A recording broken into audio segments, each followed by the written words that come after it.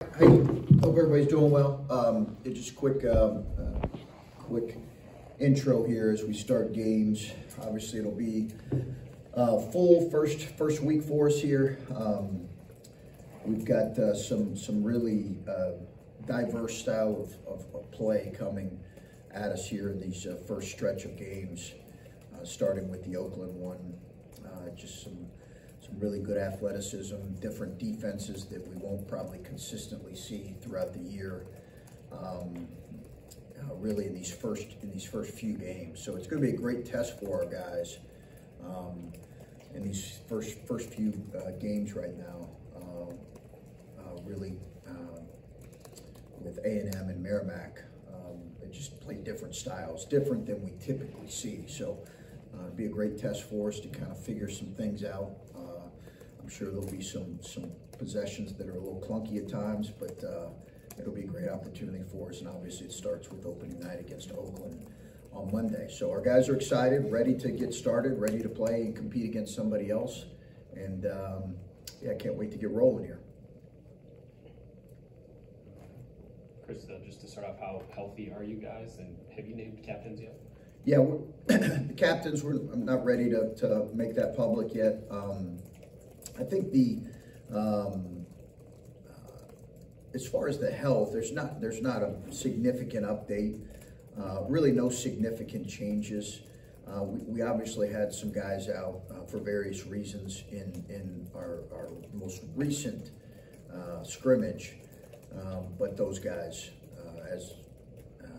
that's nothing long term. Those guys are expected to be back. How ready do you sense this team is to get out and start working off the feelings from last year? Both Bruce and Zed talked about that immediately, that like they just want to show people that like things are better and this is going to be a chance to turn the page. Like, how ready do you sense this team is to just get out there and start putting some results in front of people? Yeah, I think they're ready for sure. We'll see though. Obviously, time will tell with all that, Adam. That'll take care of itself. But I think they're more than ready. They're anxious. They're anxious to play somebody else and compete against other competition, and kind of see where they stack up. You know, that's a pretty fluid process with most teams here, particularly early in the year. But I know they're excited.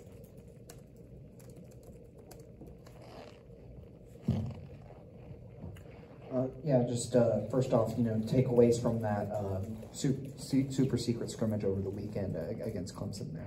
Yeah, no, I think it was we got to really look at some different lineups. I think that was kind of the biggest takeaway is we played a lineup that we really, in essence, hadn't practiced a whole lot. And some of that was just because we were down a few bodies.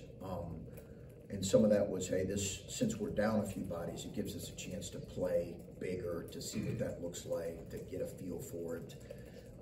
Clemson's a good team. So I think it was a really, really positive experience for us, both exhibition / scrimmage. I just think the Dayton one was a terrific experience for us, and the secret scrimmage was a really good experience for us. We were talking to Bruce just a minute ago, and one question he got asked was, what he expects the responsibility put on his shoulders as a captain. He, among other things, he pointed to winning the Big Ten title, both regular season tournament. I guess how much of that has been an emphasis for this team? Do you think that's, something realistic for it to achieve? The emphasis is just to get better.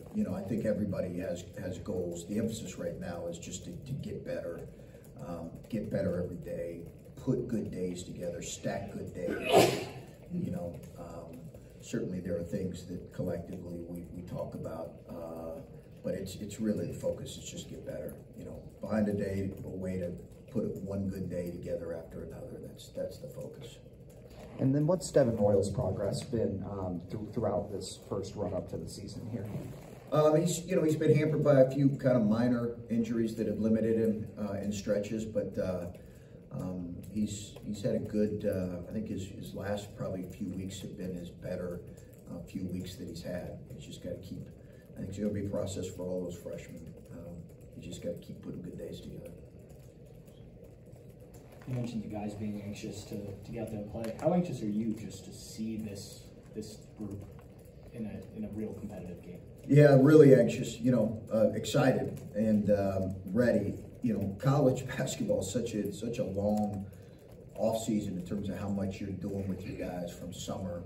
We're going to have upwards of 30 practices before we play our first real game.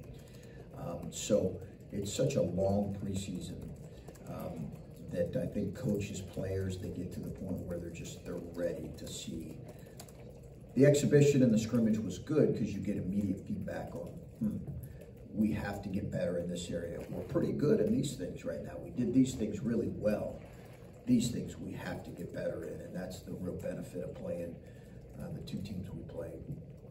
Would you share a couple of the areas that you already know need to get better? Rebounding. Yeah, rebounding, number one, defensive rebounding. We were really good on the offensive glass in the last scrimmage. That's got to continue to be good for us. Rebounding. I think that's probably number one. And just being a team that can finish plays with really good possessions defensively and offensively. And I think we've got to take care of the ball at a higher level. We're more careless and just not careless. I think some of it is guys just figuring out what they can and can't do at this level, and some of it is us playing together. But our turnover percentage as a group needs to be lower. Those two things. But we've done some really, really good things as well, and we got to keep doing those things well, and then figure out a way to make significant improvement in those two areas.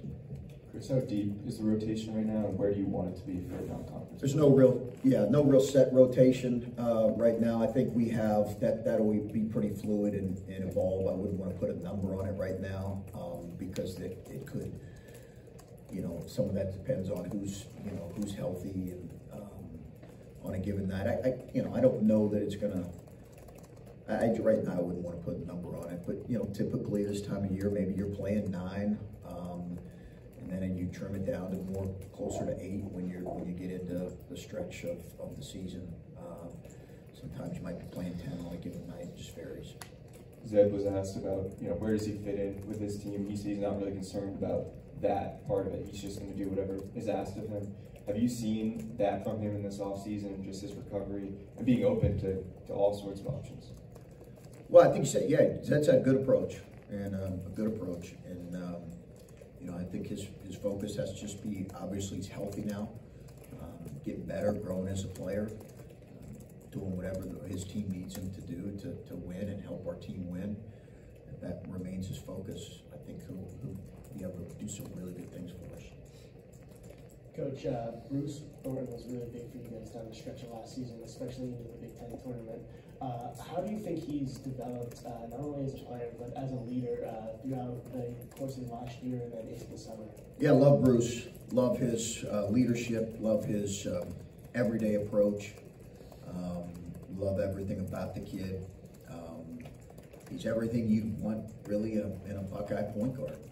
Just to be honest, he's everything you really want in an Ohio State point guard. He's tough. He's tough-minded. He cares about winning. He's a good player. He's going to get better, continue to get better in front of our eyes. Cares about the right stuff. You want that guy leading your team. And as a sophomore, it's he's going to have help leading. It's not just going to be on his shoulders. But excited about his sophomore year. Yeah, and then for your assistant coach, Mike Kennedy, I know you've been on staff with him for over 12 years now. Can you describe what your relationship with him looks like and what his role within the offense and with assistant coach Jake Diebler looks like? With Mike Nettie? Yes. Yeah, Mike's a high energy, really positive, tremendous worker. He's been in this business for a long time. He's got great connections. He's a basketball junkie. He loves basketball, loves college basketball, loves coaching, the art of coaching, and he just brings a lot of really good stuff with the staff. He works a couple pivotal roles. One is he helps Jake with game planning offensively, as well as helps us organize special situation, late game situations, all the different scenarios that can come up, end of half, end of game, and what our curious about the challenge of preparing for a team that you haven't seen play this year. Yeah. Clearly, Greg Campy isn't new to college basketball, so you just have some history here. How do you put together a plan? Yeah, I love Greg. Greg's one of the all-time great guys in our profession. Greg Campy he's a really good coach. He's won a tremendous number of games. They play, as I mentioned, a unique style. They're really talented, athletic kids who can really impact the game in a lot of different ways. And as always, our focus will turn to them as we get closer to game prep. But always been impressed with him. It's the way he coaches. He always puts together a very difficult schedule, and he's done a lot for our game. Greg's done a lot for our game. So he's asked to come and play here for a number of years, and we were able to finally work it in our schedule. Chris, you talked earlier about Ronnie Gale kind of needing to step up to a larger role this year. Just like, what did you see from him, I guess, in the scrimmage against Clemson and also like in these last couple weeks? Well, I think he had some really good moments against Dayton. Some really good moments against Dayton. I think you saw that. Admittedly, he'll tell you he struggled against Clemson, and that's why I just think it was really good, because he was able to struggle in an environment where we can really take film and look at it and say, okay, this is where, as you are now in a more bigger role than what you were last year, this is what we need you to do better. I think with Roddy, we all have to understand that there's going to be a process to this and his development and his growth, and he's moving into a larger role. With that's going to come some bumps along the way, but I'm really confident in his approach, his coachability, what his attitude is, and what he can grow into. But it's going to take a minute, and we saw that with a little bit of an inconsistent performance the other day, following up a solid performance against Dayton. Asked about Jamison Battle. His career, 14 points per game over 4 years, George Washington, Minnesota. How important is it for him to do at least that, if not take another step and even do more, I suppose? How important is it? How much will you guys lean on him, I guess? Well, as you know, that's a really good number in the Big Ten. If you're doing that in the Big Ten, that's going to be probably put you top 10 to 15 in the Big Ten in scoring. So he's going to need to score the ball. He also needs to rebound the ball for us effectively. But he needs to be that for us, Steve. And we expect that. He's got the ability to do it, but again, it's not like he's a guy that we expect to get. We're putting a load on him to get 18 to 20 every night. I don't think that's reasonable.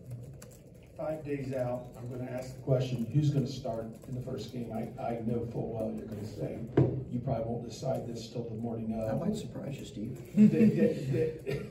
Maybe you already know. I don't know. But I assume you've got at least a couple that you know for sure will be in there, and then a couple spots that are probably either or. Yeah, I think right now, I think certainly Bruce and Jamison are guys that will be in that.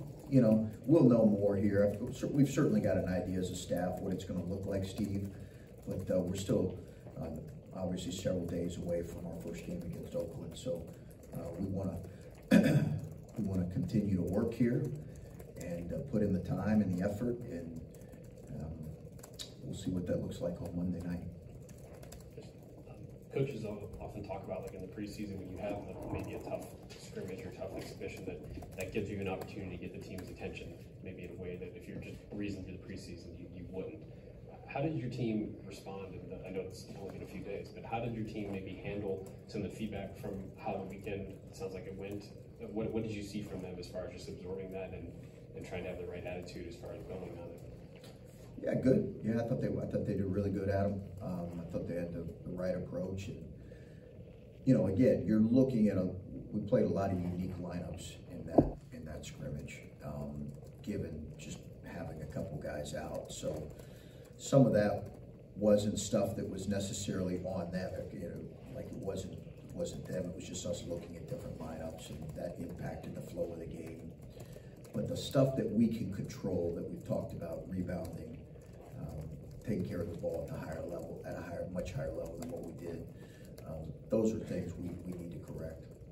And then I know there's a really lengthy answer here, but just kind of in general, like what does it take to put this roster together? I know it's different every year, and there's a lot of mechanisms that go into roster building these days, but just putting this roster for this season together, in general, what did it take? Well, it's a lot of meetings, honestly, because you want to, in the spring, you're trying to figure out what group is going to fit, and do you need to supplement part of your rotation or part of your roster? Do you feel like you have returning starters that can compete at the highest level of the Big Ten? And obviously, if you can do that, you're going to compete nationally. If you don't, do you need to add to that? Where are you going to add to that? You know, projecting what the freshmen may or may not be able to give in a setting like this. So it's a lot of conversation, a lot of meetings in the spring, and then it's obviously being aware of who's out there, who fits our program, and you know, who of our young guys, this made this a little bit tricky, who of our young guys do we need to give room to breathe and grow, and yet at the same time, obviously, make sure we're putting a roster together that can compete. Okay. You got one final one out? If you don't mind, just real quick, just Yep. I don't know if it's too early in the preseason to think about some of these It things. probably is. You were talking about stacking days, Yep. and is it too early to tell if this team has been able to stack days, or is that something that really kind of starts to you figure that out when you're playing games? Yeah, we've had some really quality stack days. We really have. We've had some quality stack days, and we've probably went longer than what we have in years past. Some of it's just you've got to still have a young team, so it requires that. So I think we probably went as long as we went in a number of years. But we really have been able to stack some days. Not every day's been perfect, but we've been able to put some really good days together. Thank you.